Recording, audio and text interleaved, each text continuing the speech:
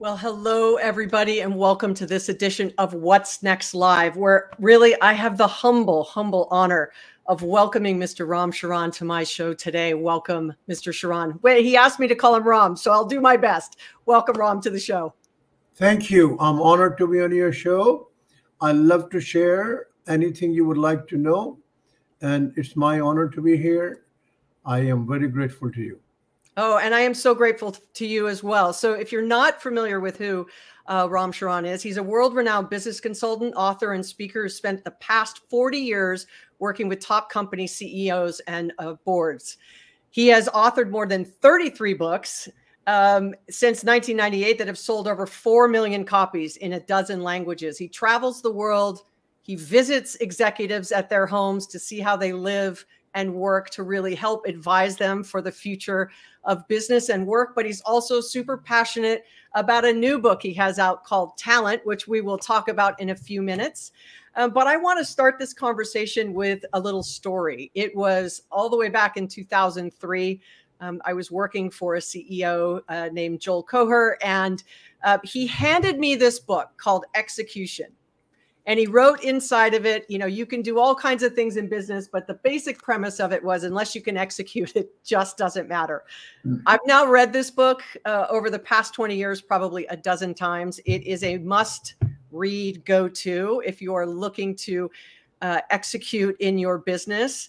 But I think I'm going to start there, Ram, if you don't mind, on really the basis of the discipline of getting things done. Because I think right now there's so much to get done that people lose sight of how do you actually make those decisions and execute on the things that are going to have the greatest impact to your business. So maybe you could share a little bit of that. Yeah.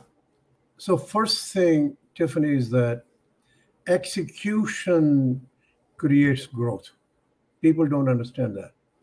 The reason is twofold. One, when you execute well, your customer welcomes you. And second, when you execute well, it gives you energy to do more. And that's a fundamental premise. 80% of our time plus is an execution. 20% is finding good ideas, creating strategies, thinking about the right kind of high quality decisions. Now, when it comes to the execution discipline of getting things done, there are very important items like the athletes prepare for Olympics, and their discipline and their practice, their determination to do that. In the corporations, there are fundamental rules. Number one is clear accountability, transparency of accountability. We have shared matrices, convoluted organization structures, but we don't have clear accountabilities. Today, using the AI, we now have clear accountabilities, total transparencies. And that is why Amazon does so well. Number two, you have vision, you have a strategy, but you can't win without priorities. What are the dominant priorities? And this is a tough job to have the right priorities. They are not some phony high-level priorities. They are very specific priorities. You take the automobile industry today. Every old company is going to change. We do not know what will happen 10 years out. But you have to make some decisions today. What are your priorities? How clear are you? You cannot obfuscate. If you do, your execution will be lousy.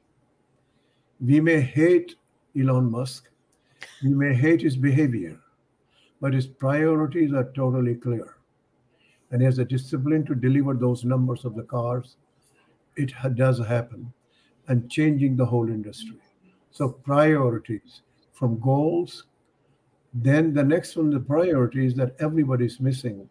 And what made Larry Bossidy so good, and my co-author, is that those priorities, and I borrowed this from Steve Jobs, what he called DRI, directly responsible individual. Each priority has a directly responsible individual. is transparent.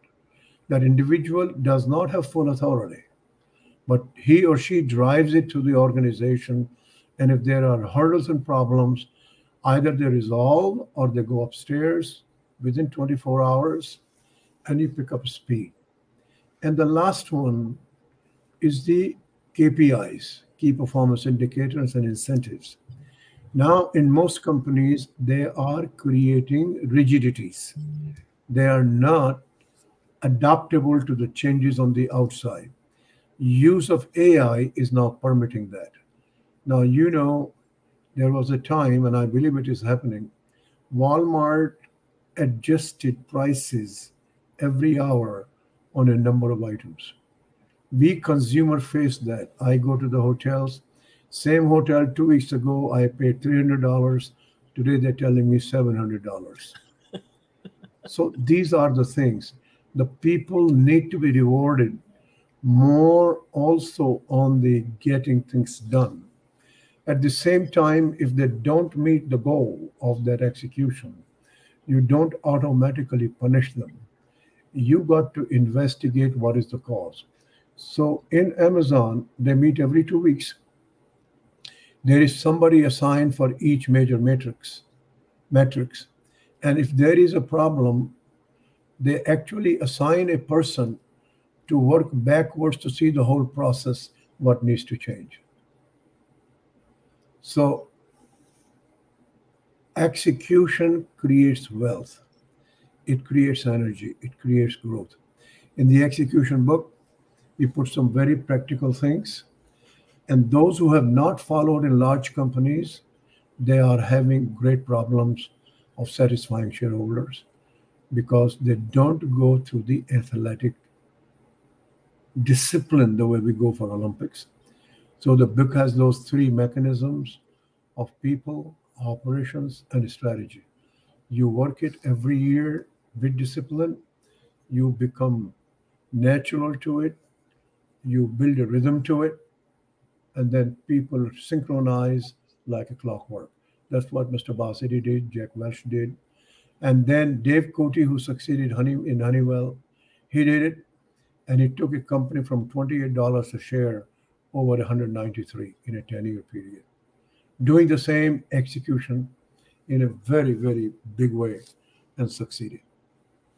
Well, I want to make sure I share a little love for you, Ram. We got a comment here from Mark saying execution he wrote with Larry Bossidy. I actually turned around a failing operation after reading that book.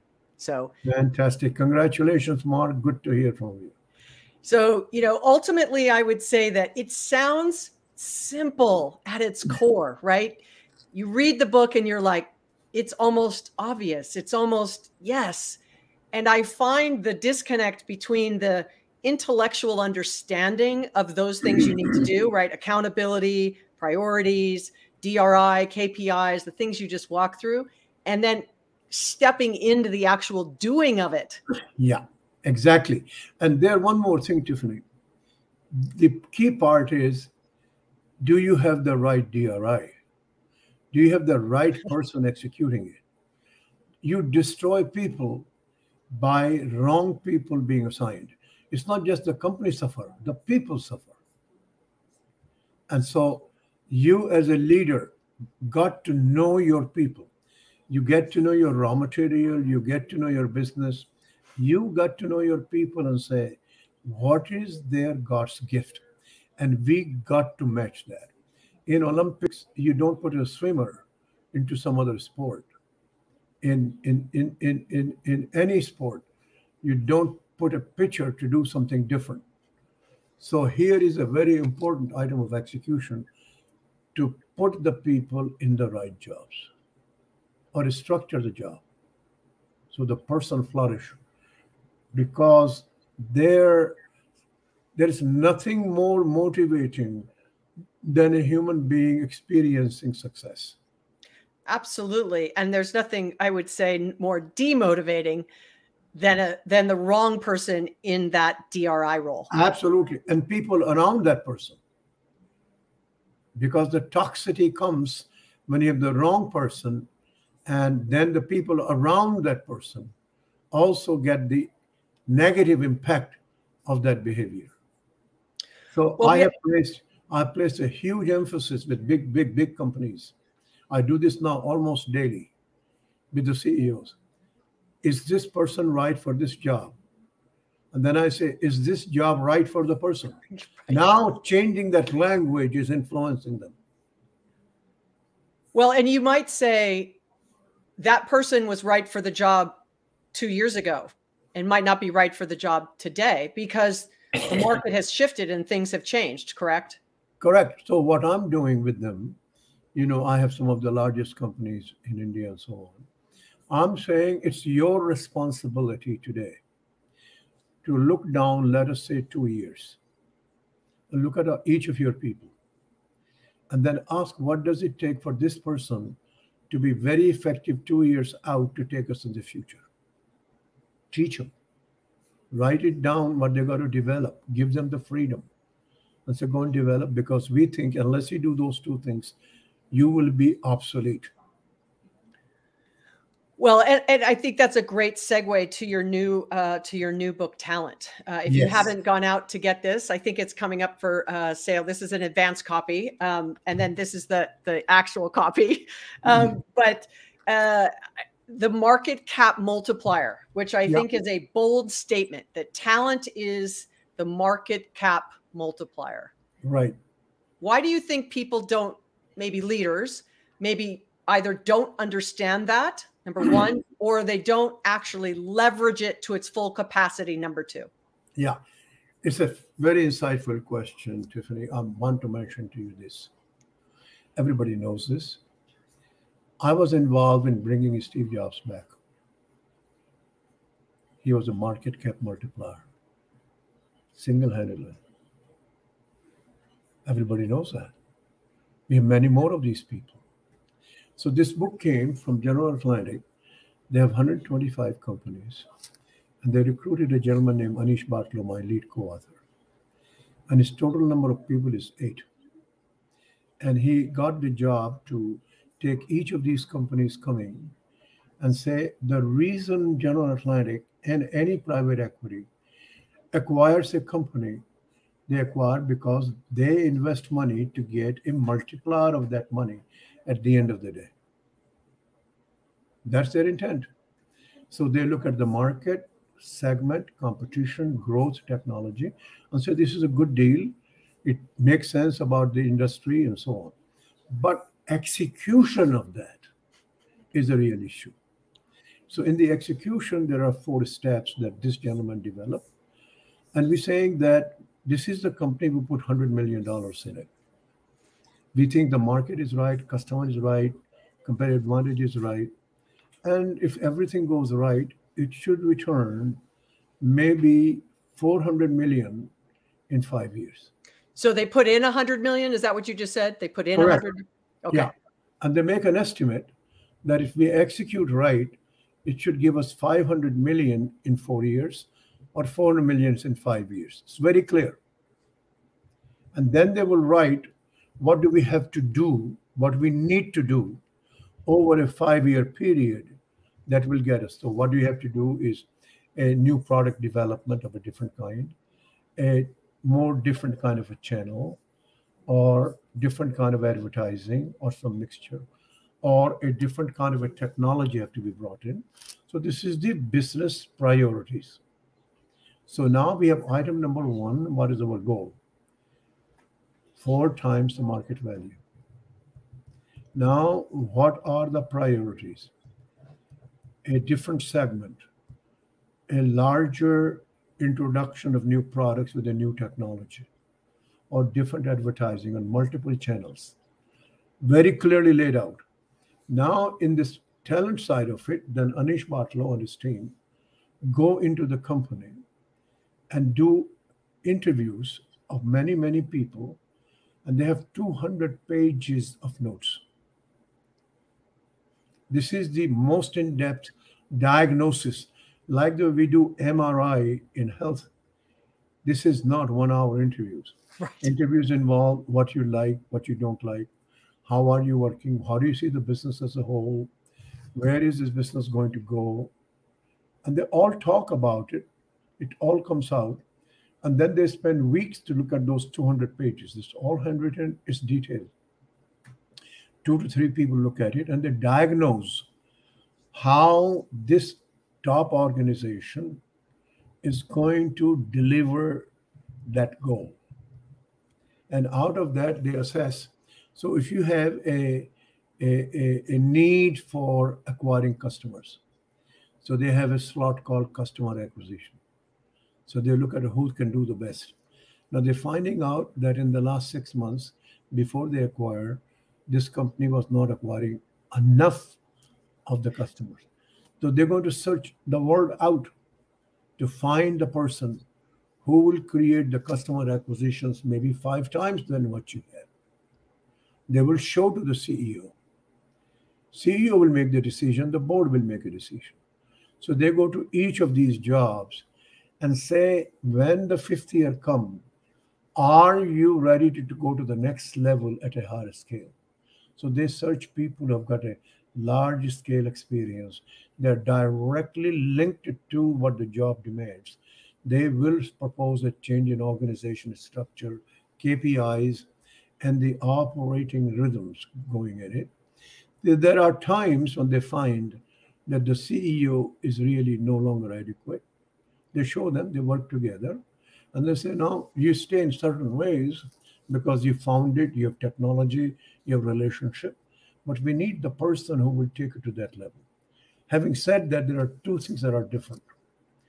And only, as far as I could figure out, Amazon has a version of it. And that's why its success is so fast. And that is, we will give you very reasonable fixed salary every year. And then, in most cases, no annual bonus. You will collect at the end of 5 years a huge fallout. If you did not meet your quarterly numbers, it's okay, so long we find the reasons for it and you correct it. But you got to catch up to deliver those. It's a totally different psychology. Now, it is different from public companies where they have 10% to 20% maximum fixed, 80 to 90% variable. And that doesn't work for creating market value. So Bezos has that. Bezos has a market value you fix, and then they will allocate the number of shares. It will be evaluated in 4 years, in or out. And if you stay 4 years and done your things, you get a big windfall of those shares because the shares continue to go, have continued to go into last year, very high. So here, this is why market cap multiplier. We start from the very beginning, we put 100 million and we got to get minimum 400 million, maximum in 5 years unless there was a special reason for something. And then we say to do that, what are the business priorities? And then we say, right people, right operating model, right incentives, and a different kind of a compensation system. And people love it because the anxiety of quarterly gone. They deliver the numbers, no doubt. But they, just like in Bezos, in Amazon, every 2 weeks, a metric is not met. Find the causes. They're not finding the person unless it's a code of conduct issue. Well, so let me ask you, that was a beautiful waterfall of sort of getting to the basis of this multiplier effect. Yeah. Especially at the C-suite. Yeah. Especially in a large organization. No, this was a small. Go ahead. But I was using Amazon. Sorry, I was using Amazon. Sure. Go ahead. Yes, please. You do. Yeah. Sure. That if you're an individual contributor or a manager of a small team, finding this multiplier, in your talent is, could you do the same thing? Like, what is our team goal? Oh, yes. What are the priorities, right? Yeah, you see, my eldest brother's granddaughter just about a year ago joined on her own Amazon. And guess what? She can't believe it. She got X number of shares day one. And she's a low-level person. She's a digital person. Now she's trained from day one. What are your priorities? How are you working with your collaboration? And they're watching her going in. So like, I think the thing in there that's critical is consistency. no doubt. Like, what is the vision? Sort of what is the values, you know? But I would say that whenever I'm just going to speak about myself, you use a Steve Jobs or a Jeff Bezos example, or even the CEO where I work, Mark Benioff at Salesforce, you use those examples and you might say they're the unicorns in leadership, right? Kind of a thing. And you may have leaders who want to be better, you know, like they don't do any of these things, or I'm a manager and I don't do any of these things. I have to start somewhere. Exactly. Where would you say the best place to start is in that situation? Yeah. See, if you mean individual contributor. Yes. Or a team manager, right? I'm a first-time manager. Yeah. Yep. Very first thing. Yep. Be extremely clear what the goal is. And the key word is extremely clear. No obfuscation. Without the goal, you don't go anywhere. You cannot team anywhere. Right. The Olympics people, teams are very clear. Rowing is very clear. Clarity is worth 10,000 points, IQ. We don't teach that. And when I recruit CEOs, I test that. I say, if you're not a clear thinker, you won't survive. Second is then looking at what kind of things to be done to achieve that goal. This is separate from execution. I need to create a joint venture with somebody. That is a thing to do, task to do. I use the word COT, critical operating tasks. What are they? I have a rule from Steve Jobs, 3 of them will account for 80% of the impact. Find those 3. Now you go into execution. Do you have the right balance of the team? Do you know each of them? What ticks them? Do you know how they work together? Do you know how to facilitate a team dialogue? Team dialogue is a skill. For example, I'm exposed to a gentleman named Alan Mulally. He's a director of Google. He built Boeing 777. He had 186 people come every Thursday. There was no flaw in building 777. He was recruited to be CEO of Ford 2007, and he turned the company around. He had that every Thursday, the whole team, 24 coming in. I've been to that. I used to work there as a consultant. All the round table, 24 people. And they all came every Thursday. Those who didn't want to come, they were not there. Only one person left. With the same team, he built that company. So conducting the team dialogue is a very critical skill. People are not trained in it. No, and I think that, you know, in some cases you have individual contributors who are really good, and it doesn't mean they're going to be great leaders. Yeah. Right? Yeah. And you kind of have to learn, you know, how to do that. Yeah. And so we've got a couple questions coming in from the audience. Yes, please. Yeah. The first one is from Steve Sager. He said, who should be the DRI for talent acquisition? Excellent question. Now, the number one, if your company is going to need a large number of customers, a large number of talent acquisition today, I want first thing that person to report to the CEO. Direct. I'll give you an example of that in a minute. You can use the CHRO to help you, but the person who's going to recruiting is a different person in most cases than the CHRO. Most CHROs are not really done a lot of recruiting in their lives. They do a broader job.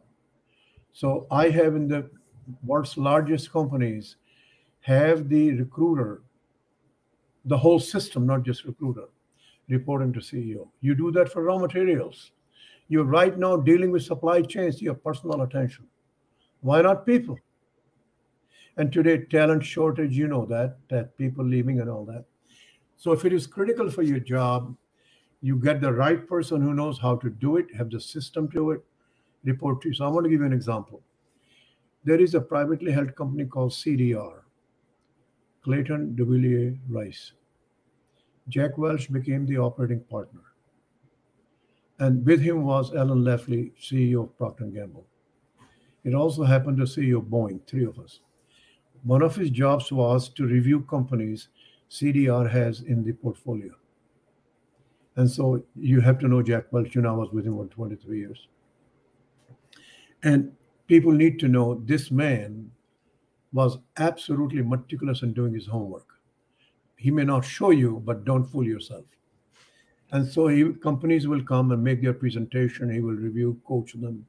And there will be a gallery of people sitting outside there watching because they learn how to do the reviews. So in this particular case, I was told I was not there by one of the people present.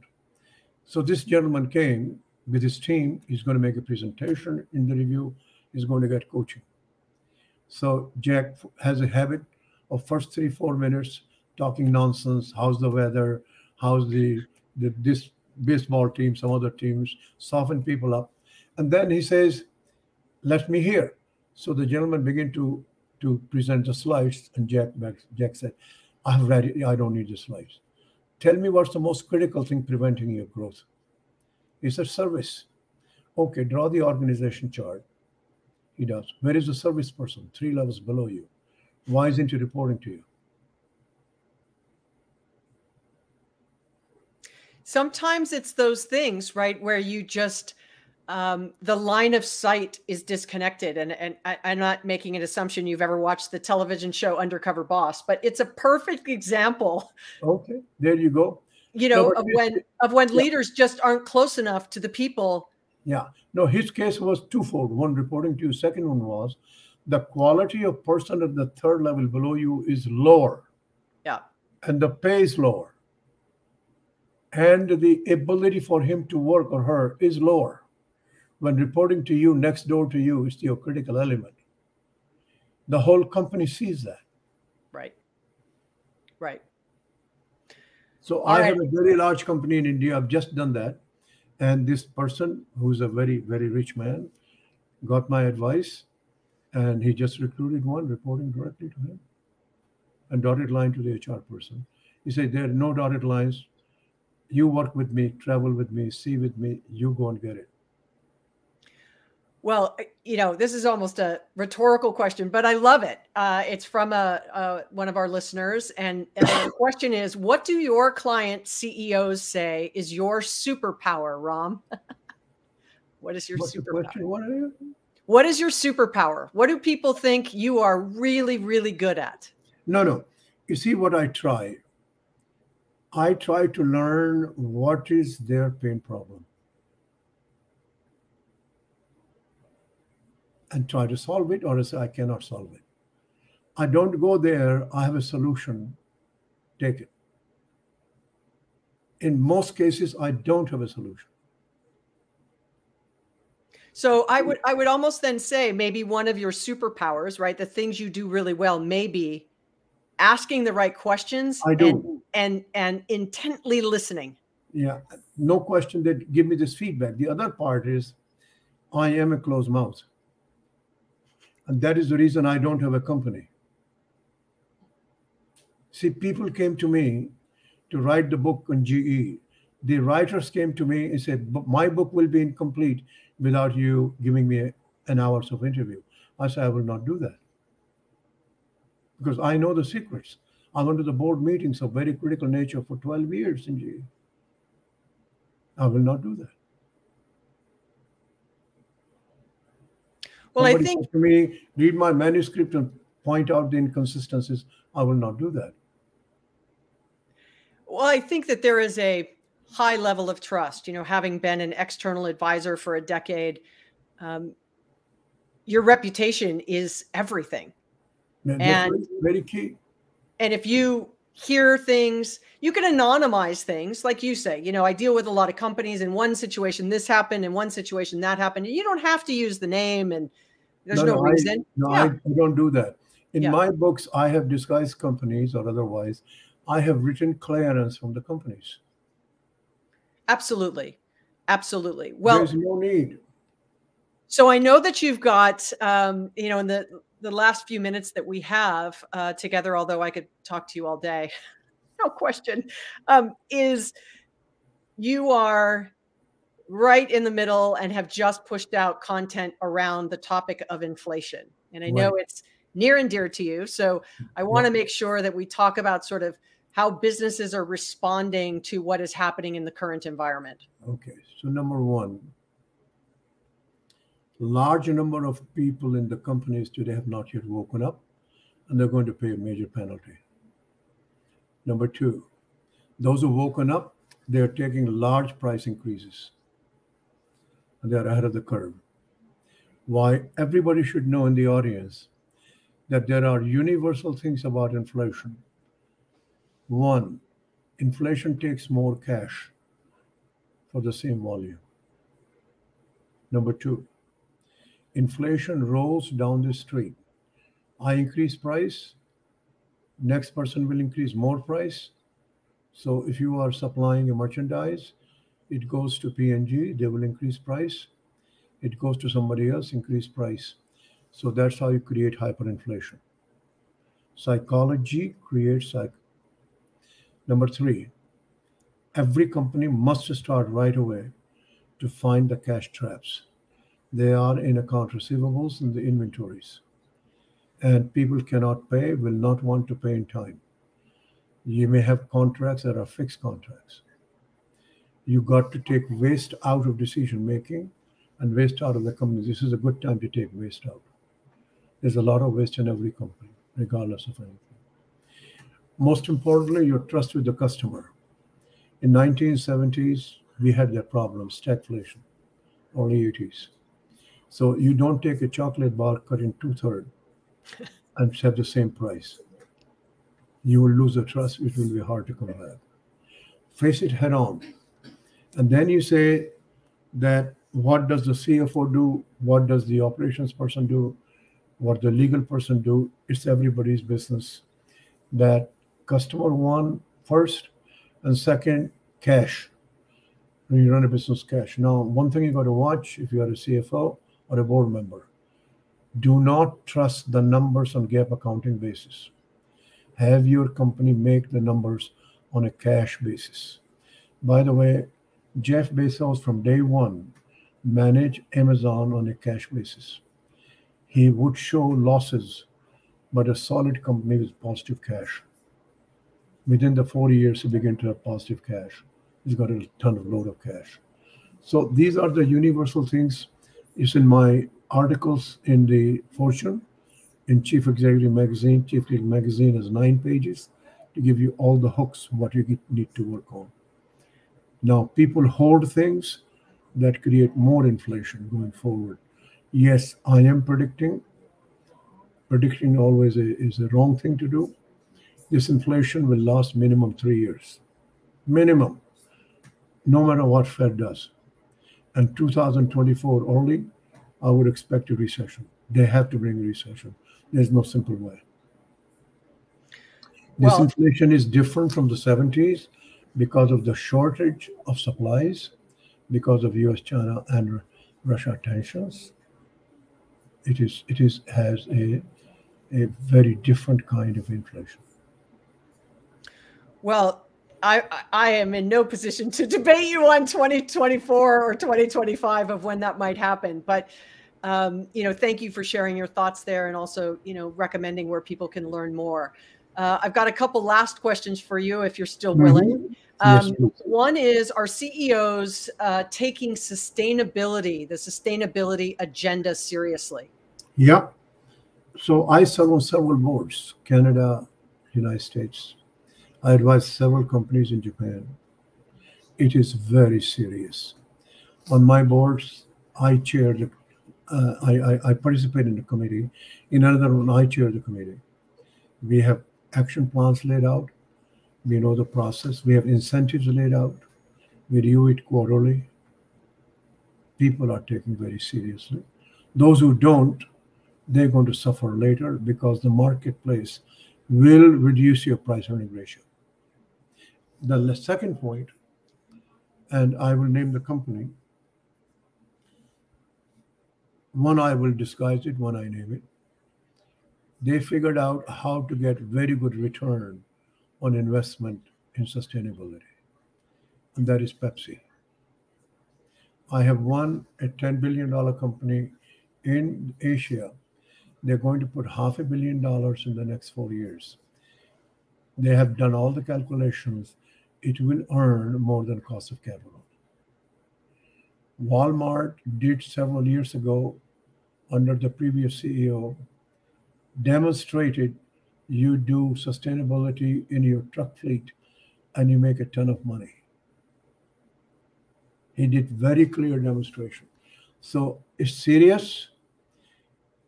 It will create market value for you, but you need to get the right people to do it. All right. And then the last question, which I think is a fantastic way to end this. Having written 33 books, and not that we need to go through all 33, but if you were to say the 3 people should read, in what order, what would you say? If you want to learn about business acumen, whether you're a starter or a CEO, pick up my book, What CEO Wants You to Know.